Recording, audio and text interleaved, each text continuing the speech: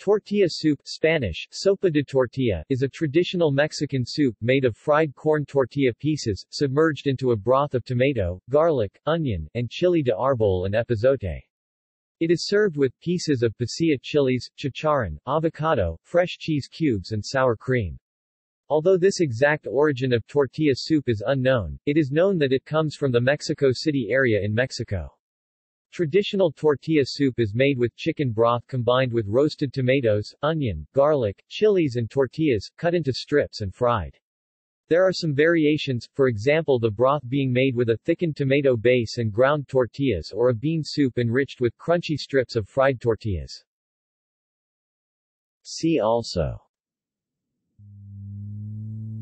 List of soups. Further reading: Peralta, Chepina, 2003.